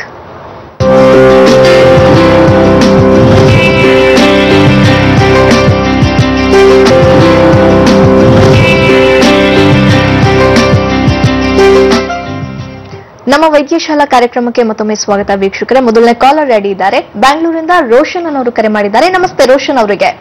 ನಮಸ್ತೆ ಮೇಡಮ್. ಡಾಕ್ಟರ್ ಇದ್ದಾರೆ, ಮಾತನಾಡಿ. ಹೇಳಿ ರೋಷನ್. ಸರ್ ನಮಸ್ತೆ. ನಮಸ್ತೆ ಸರ್, ನಮ್ಮ ತಂದೆಯವ್ರಿಗೆ ಡಯಾಬಿಟಿಸ್ ಇದೆ. ಓಕೆ. 3 ವರ್ಷದಿಂದ. ಓಕೆ. ವಯಸ್ಸೆಷ್ಟು? ಅವ್ರು ಬಂದ್ಬಿಟ್ಟು ಒಂದು 63 ಏನೋ ಆಗಿದೆ ಸರ್. ಓಕೆ. ಸೊ ಏನೇನ್ ಸಮಸ್ಯೆಗಳಿದ್ದಾವೆ? ಅವ್ರಿಗೆ ಮಾಮೂಲಿ ಊಟ ಸರಿಯಾಗಿ ಮಾಡಲ್ಲ ಅವರು, ಸುಸ್ತು. ಓಕೆ. ಆಮೇಲೆ ತಲೆನೋವು ಅಂತ ಇರ್ತಾರೆ, ಏನೋ ಒಂಥರ ದೌಡ್ತಾ ಇರ್ತಾರೆ ಜಾಸ್ತಿ. ಓಕೆ. ಕಂಟ್ರೋಲ್ಸ್ ಹೇಗಿದಾವೆ ಪರೀಕ್ಷೆಗಳು ಮಾಡಿಸಿದಾಗ? ಸೊ ಈ ಒಂದು ಶುಗರ್ ಲೆವೆಲ್ಸ್ ನ ಒಂದು ನಿಭಾಯಿಸುವಂತದ್ದು ಹೇಗಿದೆ? ಅವೆಲ್ಲ ಪರವಾಗಿಲ್ಲ ಸರ್, ಇದೆಲ್ಲ ಚೆನ್ನಾಗಿದೆ. ಸ್ವಲ್ಪ ಆದ್ರೂ ಸ್ವಲ್ಪ ಸುಸ್ತು ಅಂತ ಇರ್ತಾರೆ, ಓಡಾಡಕ್ಕಾಗಲ್ಲ ಜಾಸ್ತಿ. ಓಕೆ, ಸರಿ. ಸೊ ಇವುಗಳಲ್ಲಿ ಇನ್ನೇನಾದ್ರೂ ಬೇರೆ ಸಮಸ್ಯೆಗಳು, ಬೇರೆ ಆರೋಗ್ಯದ ಸಮಸ್ಯೆಗಳಿಗೆ ಚಿಕಿತ್ಸೆ ಪಡಿತಾ ಇರೋದು? ಅಂತ ಬೇರೆ ಯಾವ್ದಿಲ್ಲ ಸರ್, ಇದೇನೆ. ಸರಿ. ಸೊ ಇತ್ತೀಚೆಗೆ ಬಂದಿರೋ ಅಂತ ಹೇಳ್ತಾ ಇದ್ರು. ಸೊ ಆಲ್ಮೋಸ್ಟ್ 60+ ಇದ್ದಾರೆ. ಸೊ ಇದನ್ನ ಟೈಪ್ 2 ಡಯಾಬಿಟಿಸ್ ಅಂತ ಹೇಳ್ತೀವಿ ರೋಷನ್ ಅವರೇ. ಇಲ್ಲಿ ಏನಾಗುತ್ತೆ ಅಂದ್ರೆ ಶರೀರ ಎಷ್ಟು ತಯಾರಿ ಮಾಡ್ಕೊಳ್ಬೇಕೋ ಆ ಇನ್ಸುಲಿನ್ ನ ಉತ್ಪತ್ತಿ ಸಾಕಷ್ಟು ಪ್ರಮಾಣದಲ್ಲಿ ಇಲ್ಲದೆ ಇರೋದೊಂದು ಕಾರಣ ಆಗಿರ್ಬೋದು. ಅಥವಾ ಏನಂದ್ರೆ ರೆಸಿಸ್ಟೆನ್ಸ್ ಅಂತ ಹೇಳ್ತೀವಿ. ಶರೀರ ಏನಂದ್ರೆ ಸಾಮಾನ್ಯವಾಗಿ ಇನ್ಸುಲಿನ್ ಮುಖಾಂತರ ನಾವು ತಗೊಂಡಂತ ಆಹಾರವನ್ನ ಜೀರ್ಣವಾಗಿಸ್ಕೊಂಡು ಏನಂದ್ರೆ ಈ ಸೆಲ್ಸ್ ಒಳಗಡೆ ಅಂದ್ರೆ ಎನರ್ಜಿನ ತುಂಬ್ತಾ ಹೋಗುತ್ತೆ. ಸೊ ಈ ಒಂದು ಫಂಕ್ಷನ್ ಅನ್ನೋದು ಏನಾಗುತ್ತೆ ಅಂದ್ರೆ ಕೆಲವು ಸಾರಿ ರೆಸಿಸ್ಟೆನ್ಸ್ ಇಂದಾಗಿ ಅಥವಾ ಏನಂದ್ರೆ ಕೆಲವಷ್ಟು ಮಾನಸಿಕ ಒತ್ತಡಗಳಿಂದಾಗಿ ಸ್ಟ್ರೆಸ್ಫುಲ್ ಸಿಚುವೇಶನ್ಸ್ ಇಂದ ಏನಂದ್ರೆ ಸೊ ಜರ್ನಿ ಮಾಡ್ತಾ ಇದ್ದಾಗ ಏನಾಗುತ್ತೆ ಅಂದ್ರೆ ಈ ಒಂದು ಸಮಸ್ಯೆ ಇದರ ಜೊತೆ ಲಕ್ಷಣಗಳು ಕಾಣಿಸ್ತಾ ಇರ್ತವೆ. ಸುಸ್ತು ಅನ್ನೋದು ಕಾಣಿಸ್ಲಿಕ್ಕೆ ಏನಂದ್ರೆ ಅಲ್ಲಿ ಎನರ್ಜಿ ಇಲ್ಲ ಅಂದ್ರೆ ಸೊ ಸಾಮಾನ್ಯವಾಗಿ ಇವಾಗ ಟ್ಯಾಬ್ಲೆಟ್ಸ್ ತಗೊಳ್ತಾ ಇರ್ತೀರಾ. ಸೊ ಅದೇನೋ ಶುಗರ್ ಲೆವೆಲ್ ನ ಕಂಟ್ರೋಲ್ ಮಾಡ್ತಾ ಇದೆ ಹೊರತು ಸೊ ನಿಮ್ಮಲ್ಲಿ ಎನರ್ಜಿ ಚೇತನ ತುಂಬ್ತಾ ಇಲ್ಲ. ಸೊ ಇಷ್ಟಕ್ಕೆ ಮುಂಚೆ ಯಾವ ರೀತಿಯಾಗಿ ಏನಂದ್ರೆ ಎನರ್ಜಿ ಸಿಗ್ತಾ ಇತ್ತು ನ್ಯಾಚುರಲ್ ಆಗಿ, ಅದು ಆಗ್ತಾ ಇಲ್ಲ ಅಂದಾಗ ಇದನ್ನ ನ್ಯಾಚುರಲ್ ಹೀಲಿಂಗ್ ಏನಂದ್ರೆ ಶರೀರವನ್ನ ತನ್ನಂತಾನೆ ಹೀಲ್ ಮಾಡ್ಕೊಳ್ಳಿಕ್ಕೆ ಏನಂದ್ರೆ ಸಹಾಯ ಮಾಡುವಲ್ಲಿ ಹೋಮಿಯೋಪತಿ ಚಿಕಿತ್ಸೆನ ಖಂಡಿತವಾಗಿ ಹೆಲ್ಪ್ ಮಾಡ್ತದೆ. ಸೊ ಆ ಪ್ರಕಾರ ನಿಮ್ಮ ತಂದೆಯವರನ್ನ ಹತ್ತಿರದ ಒಂದು ಬ್ರಾಂಚ್ಗೆ ಭೇಟಿ ಮಾಡಿಸಿ ಅಲ್ಲಿ ವೈದ್ಯರನ್ನ ಭೇಟಿ ಮಾಡಿಸಿದಾಗ so detail case history, so individualistic treatment ಅಂತ ಹೇಳ್ತೀವಿ. ಸೊ ಸುಮಾರು ಜನರಿಗೆ ಏನಾದ್ರೆ ಡಯಾಬಿಟಿಸ್ ಬರ್ಬೋದು, ಬಟ್ ಅವ್ರಿಗೆ ಏನಾದ್ರೆ ಕಾಮನ್ ಆಗಿ ಕೊಡುವಂತ ಔಷಧಿ ಏನಂದ್ರೆ ರಿಪೋರ್ಟ್ಸ್ ಅನ್ನ ಬೇಸ್ ಮಾಡಿಕೊಂಡು ಆ ರಿಪೋರ್ಟ್ಸ್ ಅನ್ನು ಸರಿಪಡಿಸಲಿಕ್ಕೆ ಚಿಕಿತ್ಸೆ ಸಿಗ್ತಾ ಇರುತ್ತೆ ಹೊರತು ಆ ವ್ಯಕ್ತಿಗೆ ಈ ಒಂದು ಸಮಸ್ಯೆ ಬರ್ಲಿಕ್ಕೆ ಕಾರಣ ಏನು, ಸೊ 60 ವರ್ಷದ ಮೇಲೆ ಈ ಒಂದು ಸಮಸ್ಯೆ ಬರ್ಲಿಕ್ಕೆ ಸೊ ಅಲ್ಲಿ ಏನಾಯ್ತು, 3 ವರ್ಷದ ಹಿಂದೆ ನಡೆದಿರತಕ್ಕಂಥ ಪರಿಸ್ಥಿತಿಗಳೇನು, ಸೊ ಮೆಂಟಲ್ ಸ್ಟ್ರೆಸ್ಫುಲ್ ಸಿಚುವೇಶನ್ಸ್ ಏನಿದಾವೆ, ಅಥವಾ ಬೇರೆ ಇನ್ನೇನಾದ್ರು ಕಾಯಿಲೆಗಳಿಗೆ ಔಷಧಿ ಬಳಸ್ತಾರೆ ಅದರ ಸೈಡ್ ಎಫೆಕ್ಟ್ ಆಗಿ ಬಂದಿದೆ ನೋಡಿಕೊಂಡು ಆ ವ್ಯಕ್ತಿಗೆ ಹೊಂದುವಂತ ಔಷಧಿಗಳನ್ನ ಕೊಟ್ಟಾಗ ಏನಾಗುತ್ತೆ, ಒಂದು ಸುಸ್ತು ಕಡಿಮೆ ಆಗ್ತಾ ಹೋಗ್ಬಿಟ್ಟು ಒಂದು ಜೀರ್ಣಕ್ರಿಯೆ ಚೆನ್ನಾಗ್ತಾ ಬಂದ್ಬಿಟ್ಟು ಅಂದ್ರೆ ಸೊ ನೀವು ಬಳಸ್ತಿರ್ತಕ್ಕಂಥ ಮೆಡಿಸಿನ್ಸ್ ನ ಪ್ರಮಾಣನ ಕಡಿಮೆ ಮಾಡ್ಲಿಕ್ಕೆ ಏನಂದ್ರೆ ಹೋಮಿಯೋಪತಿ ಚಿಕಿತ್ಸೆ ಖಂಡಿತವಾಗಿ ಸಹಾಯ ಮಾಡ್ತಾ ಹೋಗುತ್ತೆ. ಥ್ಯಾಂಕ್ ಯು ರೋಷನ್ ಅವರೇ ಕರೆ ಮಾಡಿದ್ದಕ್ಕಾಗಿ. ಇನ್ನು ಮೈಸೂರಿನ ಸ್ವಾತಿ ಅನ್ನೋರು ಕರೆ ಮಾಡಿದ್ದಾರೆ. ನಮಸ್ತೆ ಸ್ವಾತಿ ಅವರಿಗೆ. ನಮಸ್ತೆ. ನಮಸ್ತೆ ಅಮ್ಮ, ಡಾಕ್ಟರ್ ಇದ್ದಾರೆ, ಮಾತನಾಡಿ. ಖಂಡಿತ. ಹಲೋ, ನಮಸ್ತೆ ಅಮ್ಮ, ಸ್ವಾತಿ ಅವರೇ ಹೇಳಿ. ಡಾಕ್ಟರ್, ಇತ್ತೀಚೆಗೆ ನನ್ಗೆ ತುಂಬಾ ತಲೆ ಸುತ್ತು ಬರ್ತಾ ಇದೆ. ಸೊ ನಾನು ಒಂದ್ ಕಡೆ ತೋರಿಸ್ಕೊಂಡಿದ್ದೀನಿ, ಡಯಾಬಿಟಿಸ್ ಅಂತ ಹೇಳಿದ್ದಾರೆ, ಬ್ಲಡ್ ಚೆಕ್ ಮಾಡಿ. ಸೊ ಟ್ಯಾಬ್ಲೆಟ್ಸ್ ನಾನು ಇವಾಗ ತಗೊಂತಾ ಇದ್ದೀನಿ, ಮತ್ತೆ ಅದೇ ಕಂಟೆಂಟ್ ಬರ್ತಾ ಇದೆ, ಲಕ್ಷಣಗಳು ಅದೇ ರೀತಿ ಕಾಣಿಸ್ಕೊಳ್ತಾ ಇದೆ. ಡಾಕ್ಟರ್, ಏನ್ ಮಾಡ್ಬೇಕು ಅಂತ ಗೊತ್ತಾಗ್ತಿಲ್ಲ. ಸೊ ನಿಮ್ ವಯಸ್ಸು ಎಷ್ಟಮ್ಮ? 36. ಈ ಒಂದು ಲಕ್ಷಣಗಳು ನಿಮ್ಗೆ ಸಿಂಪ್ಟಮ್ಸ್ ಕಾಣಿಸ್ತಾ ಬಂದು ಎಷ್ಟು ದಿವಸ ಆಯ್ತು? ನನ್ಗೆ 4 months ಆಯ್ತು. 4 months ಬ್ಯಾಕ್ ಇಂದ ಅದೇ ರೀತಿ ಆಗ್ತಾ ಇತ್ತು. ಓಕೆ. ಸೊ ನಾನು ಹಾಗೆ ಡೈಟ್ ಮಾಡ್ಕೊಳ್ತಾ ಬಂದೆ. ಸೊ ಇವಾಗ ಒಂದ್ ಕಡೆ ತೋರಿಸಿದಕ್ಕೆ ಡಯಾಬಿಟಿಸ್ ಇದೆ ಅಂತ ಹೇಳಿದ್ರು. ಇವಾಗ ಅದೇ ರೀತಿ ಟ್ಯಾಬ್ಲೆಟ್ಸ್ ಏನ್ ಕೊಡ್ತಾ ಇದ್ರು ಅದನ್ನ ತಗೊಳ್ತಾ ಇದೆ. ಇವಾಗ ಮತ್ತೆ ಅದೇ ರೀತಿ ಆಗ್ತಾ ಇದೆ ಡಾಕ್ಟರ್. ಓಕೆ ಅಮ್ಮ. ಸೊ ಇಲ್ಲೇನ್ ಹೇಳ್ತೀವಿ ಅಂದ್ರೆ, ನಾನು ಹೇಳ್ತೇವೆ ಇಷ್ಟಕ್ಕೆ ಮುಂಚೆ ಕಾಲರ್ ಮಾತಾಡಿದಾಗ, so this is a type of ಏನಂದ್ರೆ ಸೊ 2 ಡಯಾಬಿಟೀಸ್ ಅಂತ ಹೇಳ್ತೀವಿ, ಅಂದ್ರೆ 2ನೇ ತರದ್ದು. ಸೊ ಡಯಾಬಿಟಿಸ್ ಮಿಲಿಟಸ್ ಅಲ್ಲಿ ಏನಾಗುತ್ತೆ ಅಂದ್ರೆ ಈ ಒಂದು ಸಮಸ್ಯೆಯಲ್ಲಿ ಕೆಲವು ಸಾರಿ ಏನಂದ್ರೆ ನೀವು ಅತಿಯಾದಂತ ಆಹಾರ ತಗೊಂಡಾಗ ಇನ್ಕ್ರೀಸ್ಡ್ ಲೆವೆಲ್ಸ್ ಇಂದಾಗಿ ಕೆಲವು ಸಾರಿ ಏನಾಗುತ್ತೆ ಅಂದ್ರೆ ಕೈ ಕಾಲಲ್ಲಿ ಭಾರ ಅನ್ಸುವಂಥದ್ದು, ಜೋಮ್ ಗುಟ್ಟುವಂಥದ್ದು, ಜೊತೆಗೆ ಏನಂದ್ರೆ ಸೊ ಈ ಒಂದು ಹಾರ್ಟ್ ಬೀಟ್ ಅನ್ನೋದು ತುಂಬಾ ಹೆಚ್ಚಾಗ್ಬಿಟ್ಟು ಏನಂದ್ರೆ ಸೊ ಮೈ ಕೈ ಬೆವರುವಂಥದ್ದು, ತಲೆ ಸುತ್ತು ಬರುವಂಥದ್ದು ನೋಡ್ತೀವಿ. ಸೊ ಅದಕ್ಕೆ ಟ್ಯಾಬ್ಲೆಟ್ ಬಳಸ್ತಾ ಹೋದಾಗ ಏನಂದ್ರೆ ಹೈಪೋಗ್ಲೈಸೆಮಿ ಅಂತ ಹೇಳ್ತೀವಿ. ಅಂದ್ರೆ ಸೊ ಟ್ಯಾಬ್ಲೆಟ್ ಬಳಸ್ಬಿಟ್ಟು ಸರಿಯಾಗಿ ಆಹಾರ ತಗೊಳ್ಳಿಲ್ಲ ಅಂದಾಗ ಏನಾಗುತ್ತೆ ಅಂದ್ರೆ ಶರೀರಕ್ಕೆ ಎಷ್ಟು ಬೇಕು ಸಕ್ಕರೆ ಪ್ರಮಾಣ ಅದು ಸಡನ್ ಆಗಿ ಕಡಿಮೆ ಆದಾಗನೂ ಸಹ ಏನಂದ್ರೆ ಈ ಒಂದು ತಲೆ ಸುತ್ತುವಂತ ಒಂದು ಲಕ್ಷಣಗಳನ್ನ ನೋಡ್ತಾ ಹೋಗ್ತೀವಿ. ಬಟ್ ಇದಕ್ಕೆ ಏನಂದ್ರೆ ಸೊ ಈ ಒಂದು ಸಮಸ್ಯೆ 4-5 months ಇಂದ ನಿಮ್ಗೆ ಮಾತ್ರ ಚೇಂಜಸ್ ಕಾಣಿಸ್ತಾ ಇದೆ. ಸೊ ಆ ಒಂದು 4-5 months ಅಥವಾ ಏನಂದ್ರೆ ಸೊ ನಿಮ್ಮ ಒಂದು ಆನ್ಸೆಟ್ ಡೆವಲಪ್ಮೆಂಟ್ ಅಂಡ್ ಪ್ರೋಗ್ರೆಸ್ ಅಂತ ಹೇಳ್ತಾರೆ, ಕಾಯಿಲೆ ಎಲ್ಲಿಂದ ಶುರುವಾಯಿತು ಅಥವಾ ಇದಕ್ಕಿಂತ ಮುಂಚೆ ಇನ್ಯಾವುದೇ ಕಾಯಿಲೆಗಳಿಂದ ಸಫರ್ ಆಗಿ ಅದಕ್ಕೆ ಚಿಕಿತ್ಸೆ ಪಡಿತಾ ಇದ್ರೆ ನೋಡ್ಬೇಕಾಗುತ್ತೆ. ಸೊ ಆ ಪ್ರಕಾರ ನಿಮ್ಮಲ್ಲಿರುವಂತ ರೋಗ ನಿರೋಧಕ ಶಕ್ತಿಯನ್ನು ಬೆಳೆಸಲಿಕ್ಕೆ ಚಿಕಿತ್ಸೆಯನ್ನು ಕೊಟ್ಟಾಗ ಏನಾಗುತ್ತೆ, ನಿಮ್ಗೆ ಇವತ್ತಾಗ್ತಿರುವಂತ ಲಕ್ಷಣಗಳು ಒಂದು ಏನ ಗಿಡ್ಡಿನೆಸ್ ಇವುಗಳನ್ನೆಲ್ಲ ತಡೀತಾ ಸೊ ಲಾಂಗ್ ಟರ್ಮ್ ಅಲ್ಲಿ ಸಫರ್ ಆಗುವಂತ ಈ ಒಂದು ಏನಂದ್ರೆ ಇನ್ಕ್ರೀಸ್ ಲೆವೆಲ್ಸ್ ಆಫ್ ಗ್ಲೂಕೋಸ್ ಅನ್ನು ಸಹ ಏನಂದ್ರೆ ಒಂದು ನಾರ್ಮಲ್ ಲೆವೆಲ್ಗೆ ತರಲಿಕ್ಕೆ ಹೋಮಿಯೋಪತಿ ಚಿಕಿತ್ಸೆ ಖಂಡಿತವಾಗಿ ಹೆಲ್ಪ್ ಮಾಡುತ್ತೆ ಅಮ್ಮ. ಮೈಸೂರಲ್ಲಿ ಬ್ರಾಂಚ್ ಇದೆ, ಅಲ್ಲಿ ಹೋಗಿ ಡಾಕ್ಟರ್ನ ಭೇಟಿ ಮಾಡಿ ಖಂಡಿತವಾಗಿ ಹೆಲ್ಪ್ ಮಾಡ್ತಾರೆ ನಿಮಗೆ. ಥ್ಯಾಂಕ್ ಯು ಸ್ವಾತಿ ಅವರೇ ಕರೆ ಮಾಡಿದ್ದಕ್ಕಾಗಿ. ಡಾಕ್ಟರ್, ಈಗ ಡಯಾಬಿಟಿಸ್ ಇದ್ದವರೆಲ್ಲ ಇನ್ಸುಲಿನ್ ಅನ್ನ ತಗೋಬೇಕಾ ಅಥವಾ ಯಾವ ಸ್ಟೇಜ್ ಅಲ್ಲಿ ಇನ್ಸುಲಿನ್ ಅನ್ನ ತಗೋಬೇಕು ಅಂತ? ಸೊ ಇನ್ಸುಲಿನ್ ಅನ್ನೋದು ಏನಾಗುತ್ತೆ ಅಂದ್ರೆ ಅಲ್ಲಿ ಸಮಸ್ಯೆ ಯಾವ ಮಟ್ಟದಲ್ಲಿ ಅನ್ನೋದ್ರ ಮೇಲೆ ನಿರ್ಧಾರ ಆಗುತ್ತೆ. ಸೊ ಇವಾಗ ಟೈಪ್ 2 ಡಯಾಬಿಟಿಸ್ ಬಗ್ಗೆ ನಾವು ಮಾತನಾಡಿದಾಗ ಸೊ ಇಲ್ಲಿ ಏನಾಗುತ್ತೆ ಅಂದ್ರೆ ಗ್ರಾಜುವಲಿ ಪ್ರೋಗ್ರೆಸಿವ್ ಡಿಸೀಸ್ ಅಂತ ಹೇಳ್ತೀವಿ. ಅಂದ್ರೆ ದಿಢೀರನ ಏನಂದ್ರೆ ಸೊ ಎಲ್ಲರಲ್ಲೂ ಏನಂದ್ರೆ ಹೈ ಲೆವೆಲ್ಸಿಗೆ ಹೋಗಲ್ಲ. ಸೊ ಇದಕ್ಕೆ ಸ್ವಲ್ಪನೇ ಲಕ್ಷಣಗಳನ್ನ ತೋರಿಸ್ತಾ ಹೋಗುತ್ತೆ. ಸೊ ಅವರಲ್ಲಿ ಏನಂದ್ರೆ ಒಂದು ಸಾಮಾನ್ಯವಾಗಿ ಏನಂದ್ರೆ ನಾವು ನೋಡುವಂತ ಲಕ್ಷಣಗಳಲ್ಲಿ ಒಂದು ವೇಟ್ ಲಾಸ್ ಆಗಿರುತ್ತೆ, ಜೊತೆಗೆ ಸುಸ್ತಾಗ್ತಾ ಹೋಗ್ತಾರೆ ಟೈಪ್ 2 ಡಯಾಬಿಟಿಸ್ ಅಲ್ಲಿ. ಸೊ ಜೊತೆಗೆ ಏನಂದ್ರೆ ಅವ್ರು ಆಕ್ಸಿಡೆಂಟಲಿ ಪರೀಕ್ಷೆಗಳು ಮಾಡಿಸಿದಾಗ ಏನಂದ್ರೆ ಶುಗರ್ ಲೆವೆಲ್ಸ್ ಇನ್ಕ್ರೀಸ್ ಆಗಿರುವಂತದ್ದು ನೋಡ್ತೀವಿ. ಸೊ ಆ ಪ್ರಕಾರ ಕೆಲವರಲ್ಲಿ ಸಿಸ್ಟಮಿಕ್ ಸಮಸ್ಯೆಗಳು, ನೋವು, ವೀಕ್ನೆಸ್ ಇವುಗಳು ಇರ್ಬೋದು, ಇನ್ನು ಕೆಲವರಲ್ಲಿ ಇಲ್ಲದೆ ಇರುವಂತದ್ದು ನಾವು ನೋಡ್ತಾ ಇರ್ತೀವಿ.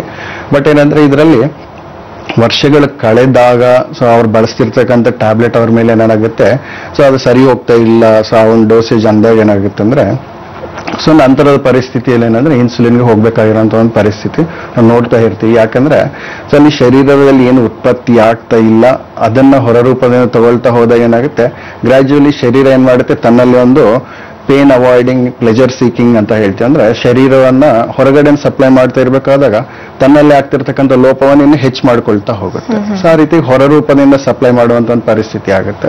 ಬಟ್ ಹೋಮಿಯೋಪತಿಯಲ್ಲಿ ಆ ರೀತಿ ಇರೋದಿಲ್ಲ. ಸೊ ಒಳಗಡೆ ಶರೀರ ತತ್ವದಲ್ಲಿ ಏನು ಸಮಸ್ಯೆ ಆಗ್ತಿದೆ ಅದನ್ನ ನೋಡ್ಕೊಂಡು ಏನಂದ್ರೆ ಇಂಟರ್ನಲ್ ಹೀಲಿಂಗ್ ಮೇಲೆ ಒತ್ತು ಕೊಟ್ಟಾಗ ಏನಾಗುತ್ತೆ ಅಂದ್ರೆ ನೀವು ಬಳಸ್ತಿರ್ತಕ್ಕಂಥ ಮೆಡಿಸಿನ್ಸ್ ಇಂದ ದೂರ ಮಾಡ್ಲಿಕ್ಕೆ, so life long painful medicine ತಗೊಳ್ಳೋದಕ್ಕೆ ಏನಂದ್ರೆ ಖಂಡಿತವಾಗಿ ದೂರ ಮಾಡ್ಲಿಕ್ಕೆ ಏನಂದ್ರೆ ಈ ಒಂದು ಹೋಮಿಯೋಪತಿ ಚಿಕಿತ್ಸೆ ಖಂಡಿತ ಹೆಲ್ಪ್ ಮಾಡ್ತಾ ಖಂಡಿತ. ಡಾಕ್ಟರ್, ಮತ್ತೊಬ್ರು ಕಾಲರ್ ಹೇಳಿದ್ದಾರೆ, ಮೈಸೂರಿಂದ ಚಿಕ್ಕಣ್ಣನವರು ಕರೆ ಮಾಡಿದ್ದಾರೆ. ನಮಸ್ತೆ ಚಿಕ್ಕಣ್ಣ ಅವರಿಗೆ. ಹಲೋ, ನಮಸ್ತೆ ಡಾಕ್ಟರ್ ಇದ್ದಾರೆ, ನಿಮ್ ಪ್ರಶ್ನೆ ಕೇಳಿ. ನಮಸ್ಕಾರ ಸರ್. ನಮಸ್ಕಾರ ಸರ್. ಹೇಳಿ ಚಿಕ್ಕಣ್ಣ ಅವರೇ. ನಮ್ಗೆ ಶುಗರ್ ಇದೆ. ಶುಗರ್ ಈ ಕಾಲು ಮಂಡಿಯಿಂದ ಕೆಳಗಡೆ ಆಗಕ್ಕೆ ಕೆಲಸ ಬರ್ತಾ ಇರ್ತದೆ ಸರ್. ಎಷ್ಟು ವರ್ಷದಿಂದ ಇದೆ ನಿಮ್ಗೆ ಶುಗರು? ಸರ್ ನನಗೆ ಒಂದು 3 ವರ್ಷ ಆಯ್ತು ಸರ್. ಈಗ 3 ವರ್ಷ ಆಯ್ತು. ನಿಮ್ ವಯಸ್ಸು ಎಷ್ಟು ತಿಳ್ಕೊಬೋದಾ? ಸರ್ 58 ಸರ್ ವಯಸ್ಸು. 58. ಸೊ ಸದ್ಯಕ್ಕೇನೋ ಉದ್ಯೋಗ ಮಾಡ್ಕೊಂಡಿದ್ದೀರಾ ಅಥವಾ ರೆಸ್ಟ್ ಅಲ್ಲಿ ಇರ್ತೀರಾ? ಸರ್ ನಾನು ಗೌರ್ಮೆಂಟ್ ಜಾಬ್ ಅಲ್ಲಿ ಸರ್. ಓಕೆ. ಸೊ ಕಾಲಿನ ಸಮಸ್ಯೆ ಅಂದ್ರೆ ಕಾಲಲ್ಲಿ ಎಳೆತ ಕಾಣಿಸುತ್ತೆ? ಮಂಡಿಯಿಂದ ಕೆಳಗಡೆಗೆ ಸರ್ ತುಂಬಾ ಕಡಿತ ಬರ್ತದೆ ಸರ್. ಓಕೆ. ಕಡಿತದ ಜೊತೆಗೆ ಏನಾದ್ರು ರ್ಯಾಶಸ್ ಬರುವಂತದ್ದು, ದಂಡೆಗಳು ಸರ್ ಸಣ್ಣ ಸಣ್ಣಗೆ ಹತ್ರ ಸುರಿ ಬರುತ್ತೆ ಸರ್. ಓಕೆ. ಎರಪ್ಷನ್ಸ್ ತರ ಇರುತ್ತೆ. ಹೌದು ಸರ್. ಓಕೆ. ಸೊ ಇದು ಸಾಮಾನ್ಯವಾಗಿ ಬ್ಲೀಡಿಂಗ್ ಆಗುವಂತದ್ದು ಆ ರೀತಿ ಲಕ್ಷಣಗಳನ್ನು ನೋಡಿದಿರಾ ಒಂದು ಈ ಪ್ರದೇಶದಿಂದ? ಸರಿ ಸರ್. ಓಕೆ ಸರ್, ಇಲ್ಲಿ ಏನಾಗುತ್ತೆ ಅಂದ್ರೆ ನಿಮ್ಮ ಒಂದು ಕಂಟ್ರೋಲ್ಸ್ ಹೇಗಿದೆ ಇತ್ತೀಚೆಗೆ ಮಾಡಿಸಿರೋ ಪರೀಕ್ಷೆಗಳ ಪ್ರಕಾರ, ನೀವು ಬಳಸ್ತಿರೋ ಟ್ಯಾಬ್ಲೆಟ್ಸ್ಗಳ ಮೇಲೆ? ಸರಿ ಸರ್. ಸೊ ರಿಪೋರ್ಟ್ಸ್ ಮಾಡಿಸಿದ್ರೆ ಓಕೆ. ಸೊ ಇತ್ತೀಚೆಗೆ ಪರೀಕ್ಷೆ ಮಾಡಿಸಿದ್ರೆ ಅದರಲ್ಲಿ ರಿಪೋರ್ಟ್ಸ್ ಹೇಗಿದೆ, ಕಂಟ್ರೋಲ್ ಅಲ್ಲಿ ಇದೆನಾ? 290 ಇದೆ ಸರ್. ಅದೇ. ಸೊ ನಾರ್ಮಲ್ ರೇಂಜ್ಗೂ ಸಹ ನಿಮ್ಮ ಮೆಡಿಸಿನ್ಸ್ ಬಳಸ್ತಾ ಇದ್ರು ಸಹ ನಾರ್ಮಲ್ ರೇಂಜ್ಗೂ ಸಹ ಏನಾದ್ರು ಆಲ್ಮೋಸ್ಟ್ ದುಪ್ಪಟ್ಟಿದೆ ಅಂದಾಗ ಏನಾಗುತ್ತೆ ಅಂದ್ರೆ ಎಕ್ಸಸ್ ಲೆವೆಲ್ಸ್ ಆಫ್ ಗ್ಲೂಕೋಸ್ ಇದ್ದಾಗ ಕೆಲವು ಕಾಂಪ್ಲಿಕೇಶನ್ಸ್ ಅಂತ ಹೇಳ್ತೀವಿ ಶರೀರದಲ್ಲಿ. ಸೊ ಆ ರೀತಿ ಎಕ್ಸಸ್ ಆದಾಗ ಏನಾಗುತ್ತೆ, ಈ ಒಂದು ಚರ್ಮದ ಮೇಲೆ ಇರುವಂತಹ ಒಂದು ಭಾಗದಲ್ಲಿ ಏನಂದ್ರೆ ಒಂದು ಎಕ್ಸಸ್ ಲೆವೆಲ್ಸ್ ಇಂದ ಈ ಒಂದು ಬ್ಯಾಕ್ಟೀರಿಯಾ ಬೆಳಿಲಿಕ್ಕೆ ಕಾರಣ ಆಗುವಂತದ್ದು, ಅಥವಾ ಗಾಯಗಳು ಏಟ್ ಆದಾಗ ಏನಂದ್ರೆ ವಾಸಿ ಆಗದೆ ಇರ್ಲಿಕ್ಕೆ, ಅಥವಾ ಈ ರೀತಿಯಾಗಿ ಏನಂದ್ರೆ ಆಟೋ ಇಮ್ಯೂನ್ ರಿಯಾಕ್ಷನ್ಸ್ ಆಗ್ತಾ ಇಲ್ಲ ಅಂದ್ರೆ ಸೆನ್ಸಿಟಿವ್ ಸೂಕ್ಷ್ಮ ಆಗ್ತಾ ಹೋಗುವಂತದ್ದು. ಸೊ ಆ ರೀತಿಯಾಗಿ ಏನಂದ್ರೆ ಈ ಒಂದು ಎರಪ್ಷನ್ಸ್ ಕಾಣಿಸಬಹುದು. ಇನ್ನು ಕೆಲವೆಲ್ಲ ವೆರಿಕೋಸ್ ವೇನ್ಸ್ ನ ಸಮಸ್ಯೆ ಅಥವಾ ವೆರಿಕೋಸ್ ಎಕ್ಸಿಮಾ ಅಂತ ಹೇಳ್ತೀವಿ. ಸೊ ಅದನ್ನೇನಂದ್ರೆ ಪರ್ಸನಲಿ ನಿಮ್ಮನ್ನು ಭೇಟಿ ಮಾಡಿಕೊಂಡು ಆ ಒಂದು ಏನಂದ್ರೆ ಲೋಕಲ್ ಎಕ್ಸಾಮಿನೇಷನ್ ಮಾಡಿ ಅದು ಯಾವ ಸಮಸ್ಯೆ ಅನ್ನೋದನ್ನ ನಾವು ತಿಳ್ಕೋಬೇಕು. ಜೊತೆಗೆ ಏನಂದ್ರೆ ನಾನು ಹೇಳ್ತಾ ಇದ್ದೆ ಇಷ್ಟಕ್ಕೆ ಮುಂಚೆನೂ ಸಹ ಏನಂದ್ರೆ ಇಂಡಿವಿಜುವಲಿಸ್ಟಿಕ್ ಟ್ರೀಟ್ಮೆಂಟ್ ಅಂತ ಹೇಳ್ತೀವಿ, ಅಂದ್ರೆ ವ್ಯಕ್ತಿಯ ಒಂದು ಕ್ಯಾರೆಕ್ಟರಿಸ್ಟಿಕ್ಸ್ ನೇಚರ್ ಮೇಲೆ ಕೊಡಬೇಕಾಗುತ್ತೆ. ಅಂದ್ರೆ ಈ ಒಂದು ಕಾರಣ ಹಲವಾರು ಜನರು ಕಾಲ್ ಮಾಡ್ತಾ ಇದ್ದಾರೆ, ಬಟ್ ಅವರಲ್ಲಿ ಪ್ರತ್ಯೇಕವಾಗಿ ಏನಂದ್ರೆ ಈ ಒಂದು ಕಾಯಿಲೆ ಬೆಳಿಲಿಕ್ಕೆ ಪರಿಸ್ಥಿತಿಗಳು ಬೇರೆ ಬೇರೆ ಇರುತ್ತೆ. ಆ ಒಂದು ಪರಿಸ್ಥಿತಿಯನ್ನು ನೋಡಿಕೊಂಡು ನಿಮ್ಮ ಶರೀರ ತತ್ವವನ್ನು ಅರ್ಥ ಮಾಡಿಕೊಂಡು ನಿಮ್ಮ ಕಾಯಿಲೆಯಲ್ಲಿರುವಂತ ಒಂದು ಏನಂದ್ರೆ ಸೊ ಆರೋಗ್ಯದ ಪರಿಸ್ಥಿತಿಯನ್ನು ಬೆಳೆಸ್ಲಿಕ್ಕೆ ಏನ್ ಮಾಡಬೇಕು ಅಂದ್ರೆ ನ್ಯಾಚುರಲ್ ಮೆಡಿಸಿನ್ಸ್ ನ ಕೊಡ್ಲಿಕ್ಕೆ ಹೋಮಿಯೋಪತಿ ಚಿಕಿತ್ಸೆ ಖಂಡಿತವಾಗಿ ಸಹಾಯ ಮಾಡುತ್ತೆ. ಚಿಕ್ಕಣ್ಣವರ ಮೈಸೂರಲ್ಲಿರೋ ಬ್ರಾಂಚ್ ನ ಭೇಟಿ ಮಾಡಿ ಖಂಡಿತವಾಗಿ ಅಲ್ಲಿರೋ ಡಾಕ್ಟರ್ ನಿಮಗೆ ಹೆಲ್ಪ್ ಮಾಡ್ತಾರೆ. ಧನ್ಯವಾದ ಚಿಕ್ಕಣ್ಣ ಅವರೇ ಕರೆ ಮಾಡಿದ್ದಕ್ಕಾಗಿ. ವೀಕ್ಷಕರೇ, ನೀವು ಕೂಡ ಡಾಕ್ಟರ್ಸ್ ಅನ್ನ ನೇರವಾಗಿ ಭೇಟಿ ಮಾಡಬಹುದು. ನೀವು ಮಾಡಬೇಕಾಗಿರೋದಿಷ್ಟೇ, ನಿಮ್ಮ ಟಿವಿ ಸ್ಕ್ರೀನ್ ಮೇಲೆ ಬರ್ತಾ ಇರುವಂತಹ ನಂಬರ್ಗೆ ಕರೆ ಮಾಡಿ ಅಪಾಯಿಂಟ್ಮೆಂಟ್ ಅನ್ನ ತಗೊಂಡು ಡಾಕ್ಟರ್ಸ್ ಅನ್ನ ನೇರವಾಗಿ ಭೇಟಿ ಮಾಡಿದ್ರೆ ನಿಮ್ಮ ಸಮಸ್ಯೆಗೆ ಸೂಕ್ತವಾದ ಟ್ರೀಟ್ಮೆಂಟ್ ಅನ್ನ ಕೊಡ್ತಾರೆ. ನೇರ ಪ್ರಸಾರ ಕಾರ್ಯಕ್ರಮದಲ್ಲಿ ಈಗ ಮತ್ತೊಂದು ಬ್ರೇಕ್.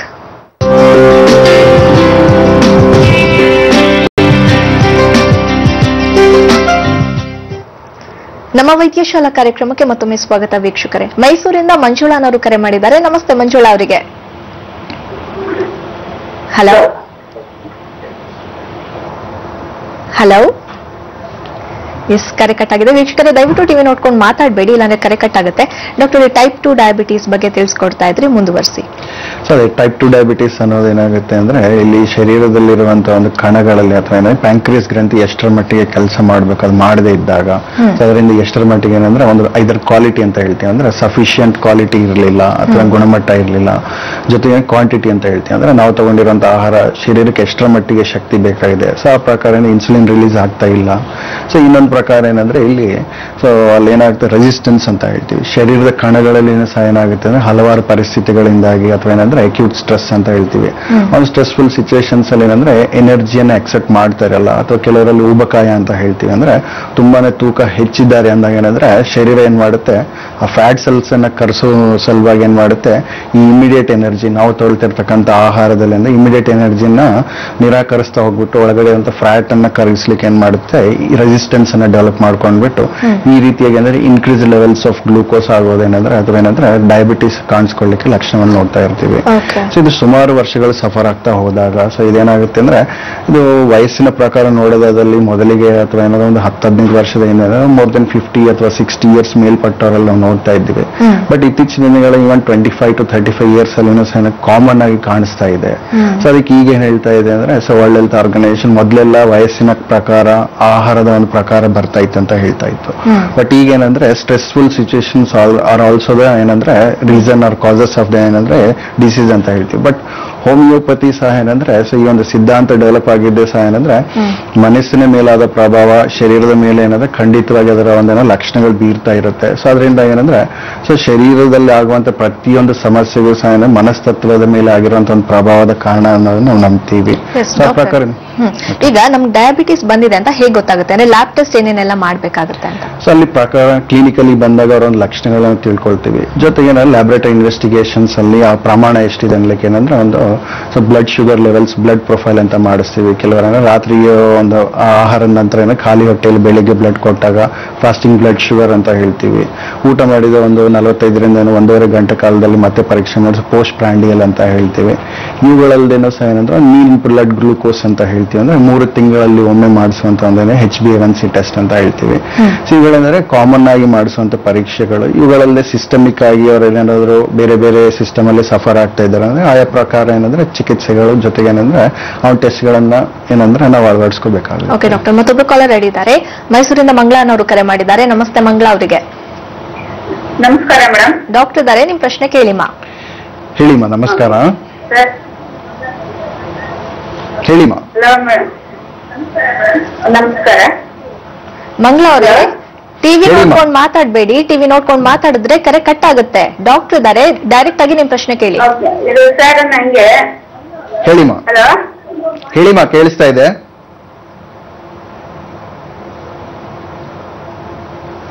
ಎಸ್, ಕರೆ ಕಟ್ ಆಗಿದೆ. ಡಾಕ್ಟರ್ ಈಗ ಡಯಾಬಿಟಿಸ್ಗೋಸ್ಕರ ಬೇರೆ ಕಡೆ ಟ್ರೀಟ್ಮೆಂಟ್ ಅನ್ನ ತಗೋತಾ ಇರ್ತಾರೆ. ಸೊ ಅವರು ನಮ್ಮ ವೈದ್ಯಶಾಲೆಗೆ ಬಂದು ಟ್ರೀಟ್ಮೆಂಟ್ ಅನ್ನ ತಗೋಬಹುದು ಅಂದ್ರೆ ಸೈಮಲ್ಟೇನಿಯಸ್ ಆಗಿ? ಸುಮಾರು ಜನರು ನಮ್ಮ ಹತ್ರ ಬರ್ಬೇಕಾದಾಗ ಏನಾಗ್ತಾ ಇರುತ್ತೆ, ಸೊ ಅಲ್ಲಿ ಏನಾಗಿದೆ ಸಮಸ್ಯೆ ಅನ್ನೋದ್ಮೇಲೆ ಕಂಟ್ರೋಲಿಂಗ್ ಮೆಡಿಸಿನ್ಸ್ ಅಥವಾ ರಿಪೋರ್ಟ್ಸ್ ಬೇಸ್ಡ್ ಏನಂದ್ರೆ ಸೊ ಅಲ್ಲಿ ಹಲವಾರು ಜನ ಬಳಸೋರಂತ ನಮ್ಮಲ್ಲಿ ಬರುವಂತ ಹಲವಾರು ಜನರಲ್ಲಿ ಅಥವಾ 80% ಆಫ್ ದ ಪೇಷಂಟ್ಸ್ ಅಂದಾಗ ಸೊ ಒಂದು ಏನಂದ್ರೆ ಡಿಪೆಂಡೆಂಟ್ ಮೆಡಿಸಿನ್ ಮೇಲೆನೆ ಇರ್ತಾರೆ. ಸೊ ಅವ್ರು ನಮ್ಮ ಹತ್ರ ಬಂದಾಗ ಏನಂದ್ರೆ ಸೊ ನಾವು ಅವರನ್ನ ಕೌನ್ಸಿಲ್ ಮಾಡ್ತೀವಿ. ಸೊ ಅವ್ರು ಬಳಸ್ತಿರ್ತಕ್ಕಂಥ ಔಷಧಿ ಏನ್ ಮಾಡ್ತದೆ, ಕಂಟ್ರೋಲ್ ಮಾಡ್ತಾ ಇದೆ, ಬಟ್ ಇಂಟರ್ನಲ್ ಹೀಲಿಂಗ್ಗೆ ಹೆಲ್ಪ್ ಮಾಡ್ತಾ ಇಲ್ಲ ಅನ್ನೋದು. ಸೊ ನಮ್ಮ ಚಿಕಿತ್ಸೆ ಜೊತೆಗೆ ಆ ಒಂದು ಟ್ಯಾಬ್ಲೆಟ್ ಅನ್ನ ಕಂಟಿನ್ಯೂ ಮಾಡ್ಬೇಕಾಗ್ತದೆ ಸ್ವಲ್ಪ ಕಾಲ. ಸೊ ಅಲ್ಲಿ ಅವರಲ್ಲಿ ಇಂಪ್ರೂವ್ಮೆಂಟ್ ಕಾಣಿಸಿದಾಗ ಗ್ರಾಜುಯಲಿ ಇಂಪ್ರೂವ್ಮೆಂಟ್ಸ್ ಇಂದ ಏನಾದ್ರು ಹೆಲ್ತ್ ವೈಸ್ ಜೊತೆಗೆ ರಿಪೋರ್ಟ್ಸ್ ಅಲ್ಲಿನೇ ಸಹ ಇಂಪ್ರೂವ್ಮೆಂಟ್ ಕಾಣಿಸ್ತಿದೆ ಅಂದಾಗ ಅವ್ನು ಡಿಪೆಂಡೆಂಟ್ ಮೆಡಿಸಿನ್ ಏನೋ ಟೇಪರ್ ಮಾಡ್ತಾ ಹೋಗಿ ಏನಂದ್ರೆ ಒಂದು ಸಮಯದಲ್ಲಿ ಆಲ್ಮೋಸ್ಟ್ ಮಿನಿಮಮ್ ಮೆಡಿಸಿನ್ಗೆ ತರಲಿಕ್ಕೂ ಸಹ ಏನಂದ್ರೆ ಖಂಡಿತವಾಗಿ ಹೆಲ್ಪ್ ಮಾಡಬಹುದು. ಓಕೆ ಡಾಕ್ಟರ್, ಈಗ ಡಯಾಬಿಟಿಸ್ ಇದ್ದವರು ಯಾವ ಫುಡ್ ಅನ್ನ ತಗೋಬೇಕು, ಯಾವ ಫುಡ್ ಅನ್ನ ಅವಾಯ್ಡ್ ಮಾಡಬೇಕಾಗುತ್ತೆ ಕಂಪ್ಲೀಟ್ ಆಗಿ? ಸೊ ಇಲ್ಲೇನಂದ್ರೆ ಸೊ ಇದೇ ಒಂದು ತುಂಬಾ ಚರ್ಚೆಯ ವಿಷಯ ಆಗ್ಬಿಟ್ಟಿದೆ ಅಥವಾ ಜನರಿಗೆ ಏನಂದ್ರೆ ಬಹಳಷ್ಟು ಕನ್ಫ್ಯೂಷನ್ ಇರುವಂತ ಒಂದು ವಿಷಯ ಅನ್ಬೋದು. ಡಯಾಬಿಟಿಸ್ ಬಂದ ತಕ್ಷಣ ಸಕ್ಕರೆ ಪದಾರ್ಥಗಳು ತಿನ್ನಬಾರ್ದು ಅಥವಾ ಏನಂದ್ರೆ ರೈಸ್ ಅನ್ನ ಈ ಒಂದು ಪ್ರದೇಶದಲ್ಲಿ ನೋಡಿದಾಗ ಏನಂದ್ರೆ ಸೌತ್ ಕರ್ನಾಟಕ ನೋಡಿದಾಗ ರೈಸ್ ಅನ್ನು ಹೆಚ್ಚಾಗಿ ಬಳಸ್ತಾ ಇರ್ತಾರೆ. ರೈಸ್ ಅನ್ನು ಕಂಪ್ಲೀಟ್ ಆಗಿ ಬಿಟ್ಟು ಬಿಡಬೇಕು, ಹೊಸದನ್ನ ಅಳವಡಿಸ್ಕೊಳ್ಳುವಂಥದ್ದು ಅಥವಾ ಏನಂದ್ರೆ ಫಾರಿನ್ ಫುಡ್ಸ್ ಅಂತ ಹೇಳ್ತೀವಿ ಅಥವಾ ಏನಂದ್ರೆ ಬಹಳಷ್ಟು ಜನ ಕ್ವಿನೋವಾ ಅಥವಾ ಏನಂದ್ರೆ ಫೈಬರ್ ಫುಡ್ಸ್ ಅನ್ನು ಅಳವಡಿಸ್ಕೊಳ್ತಾ ಇರ್ತಾರೆ.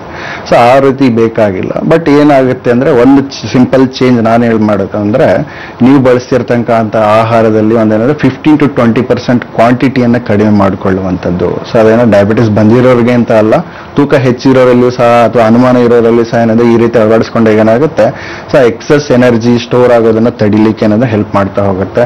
ಆಲ್ರೆಡಿ ಡಯಾಬಿಟಿಸ್ ಬಂದಾಗಿದೆ ಅಂದಾಗ ಏನಂದ್ರೆ ಒಂದು ಅತಿ ಹೆಚ್ಚಾದಂತ ಸಕ್ಕರೆಯನ್ನ ತಯಾರಿ ಮಾಡ್ಲಿಕ್ಕೆ ಏನಂದ್ರೆ ಅವಾಯ್ಡ್ ಮಾಡೋದಕ್ಕೆ ಏನಂದ್ರೆ ಎಕ್ಸಸ್ ರೈಸ್ ಅನ್ನು ಒಂದೇ ಸರಿ ತಗೊಳ್ಳೋದು ಬೇಡ ಅಂತ ಹೇಳ್ತೀವಿ.